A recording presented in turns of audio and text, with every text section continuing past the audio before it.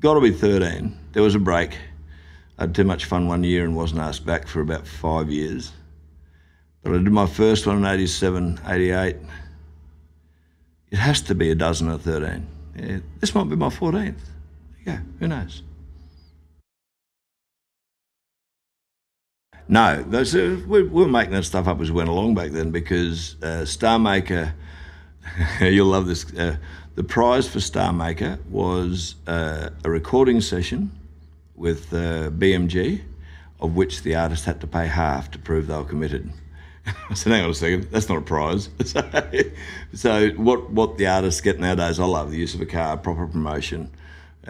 But no, the muster, two things happened at the start of my career that just gave me the advantage of Doom. I got to tour with the Deltones for 2 years nationally as a solo support act, and then with Doug Trevor was playing guitar with me for a long time. But that came out of the fact that Ray Martin picked me up as a curiosity object because Tamworth was really just finding its feet again, and I had 2 years of 5 years of national midday exposure, and there would be no career without that. He's still a very dear friend, but a lot of it came from the fact he knew I had no idea what I was doing, and he found that fairly charming. Has anything changed? No, nothing's changed at all.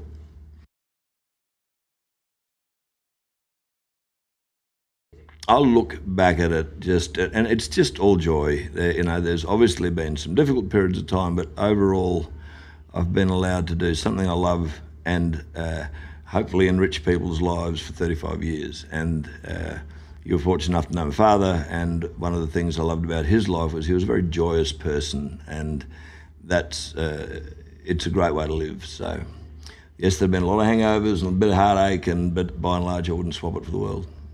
That's what makes good country. It's pretty much living the song.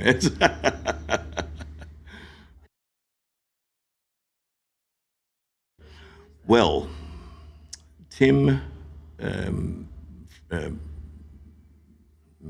music. I know the man like a brother. Anyway, it doesn't matter.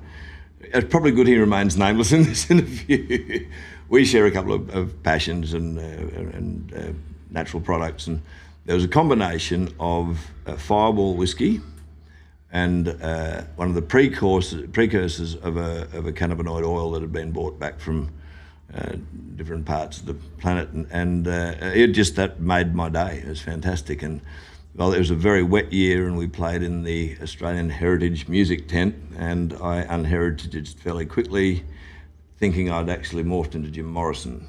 And it was a wild, exciting time. That was on the Friday night, and we played again on the Sunday night at the Crow Bar, and there was a bit of a chill in the audience. We actually had a full house, so they're wondering, I think people just turned up to see what was all going to happen again. And I said, so those of you who were there Friday night, I do apologise, that was a little over-enthusiastic. Tonight's concert will be professional and most importantly in English. So that was it, didn't get asked back for 5 years. I don't know if it was the apology or the Friday night. No, I even wrote a letter. It's the only apology letter I've ever written. Actually, no, that's not right. I wrote one to my first wife's mother, apologising again. So I was saying to Matt before is that by doing that, you just hope one or two people feel a little less lonely, because there's sometimes they're going, am I the only person going through this now? Just no, you're not. There's all of us trying to figure out how it works.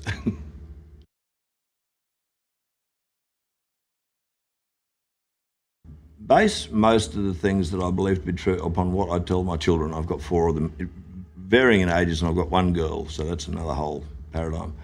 But what I do tell them, the truth will definitely get you into trouble, but it is the only thing that will get you out. Because if you tell the truth, you're not going to be everybody's favourite, but at least they know that's what you stand for. So being open is, I can't do deceit. I've tried it and I have instant karma. The roof caves in or something horrible happens straight away.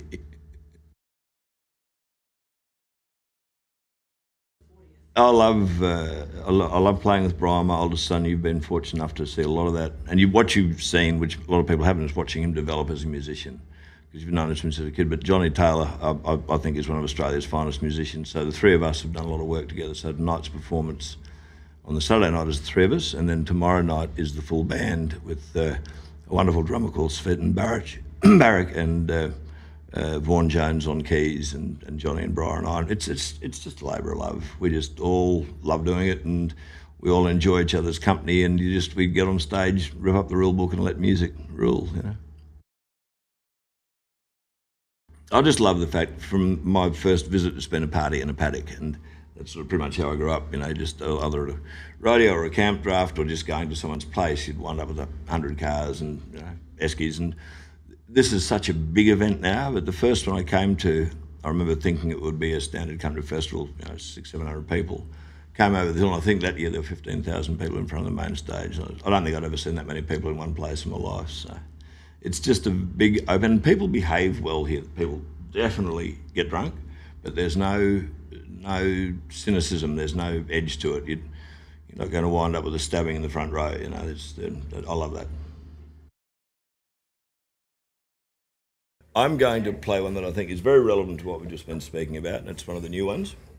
And no, it is important. I love the Australian ethos, and I think that we're an irreverent group and we are very anti-authoritarian, but when it's important, we are incredibly disciplined. That's how we did so well in the First and Second World Wars and blah, blah, blah, and all the things that we deal with, drought, flood, fire, community strength. But we run a bit hot. That's, I think, the Australian psyche is that. And this came out of a co-write with an American friend whose name, funnily, is Robert Zimmerman, which is Bob Dylan's real name. And I'm co-writing with Robert Zimmerman. Anyway, he's a great guy, and we're happy with this, yeah.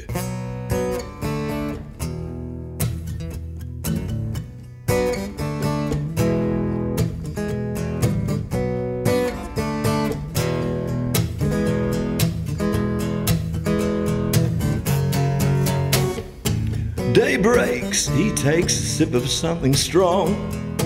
Night falls, he calls old friends just to get along.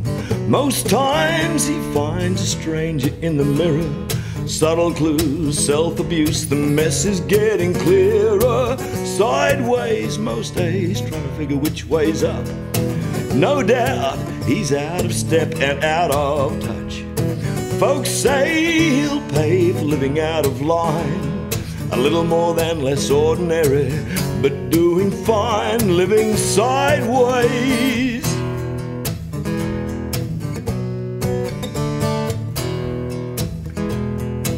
Grey dawn, a strange room, a face she can't recall.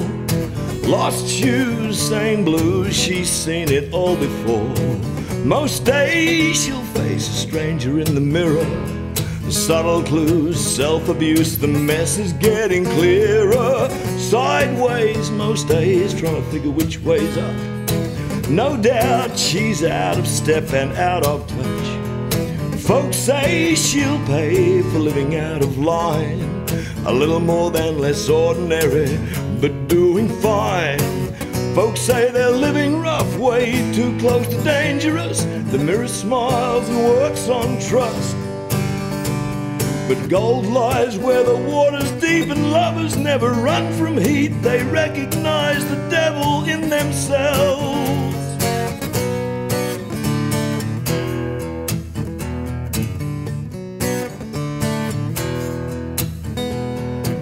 Sideways most days, trying to figure which way's up. No doubt they're out of step and out of touch. Folks say they'll pay for living out of line. A little more than less ordinary, but doing fine, living sideways. Sideways, living sideways.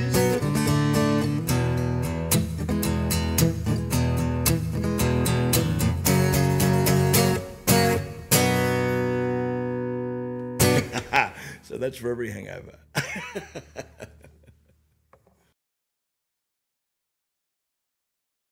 Well, it's about dogs, and one of the funny things, we've just recently, my beautiful fiance has had a litter of pups online, and it's amazing that nothing will soften a heart as quickly as a cute pup, and some of the stuff that's come through So Jed is my Jack Russell. He's a beautiful dog. He's a 14-kilo Jack Russell, so we're pretty sure a wolfhound got in there somewhere. And his wife, Sunny, is a smaller version, and she's tougher than him. So the whole thing is great, but I've had working dogs all my life. And I saw a dog painted on a wall at a cafe in Laurel Canyon in Los Angeles. Asked the owner, who I knew how it got there because it was a picture of a Kelpie, and he pointed at the artist, who told me that when Jim Morrison died in Paris, this dog just started coming down from where he and Pam Corson used to live, just above this cafe. So hairs on the back of my neck went up. I said, that's a song. I've been a Doors fan since I was 5 because they started to get played on ABC radio, and there was no demographic back then. So you get Slim Dusty, Pub with No Beer, Joni Mitchell, both sides now, the Seekers, Lemon Tree, and Jim Morrison, Light My Fire or Break On Through. It was just a wonderful period of time for music. So that's the background here.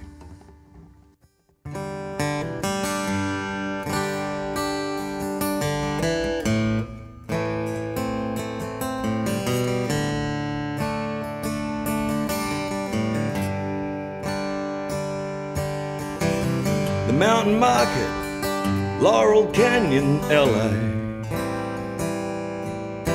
A quiet beer, a beautiful day.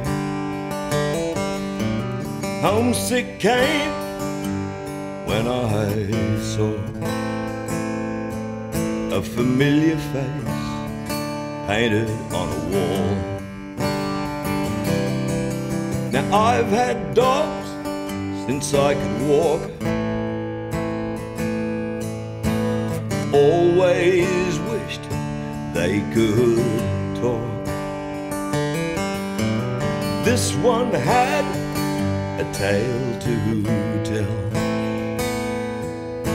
stung my eyes, closed my throat, and drew my chest in tight. Morrison's dog throws back to a brilliant litter. Words were stronger, thoughts were clearer, rights were determined by wrong, getting nowhere to go. It's just nostalgia, but it sure hits you. West Coast sun in a rearview mirror, Venice summer rising out of the fog, calling Morrison's dog. A world away, a poet passed in Paris. The ancient ones recalled their wayward son. A dog appeared, and locals have it, when Jim shifted from his famous form.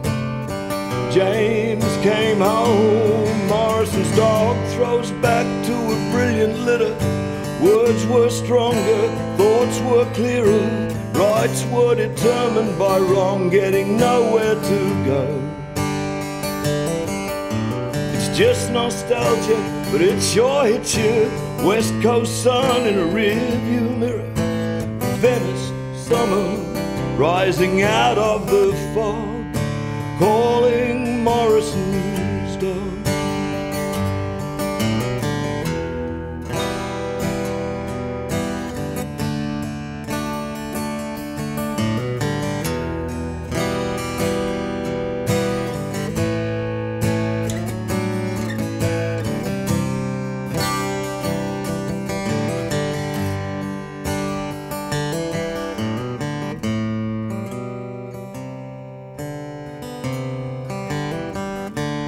Morrison's dog throws back to a brilliant litter.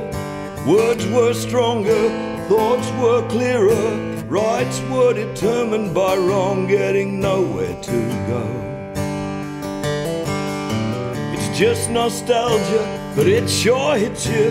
West Coast sun in a rearview mirror, Venice summer rising out of the fog, calling Morrison's dog.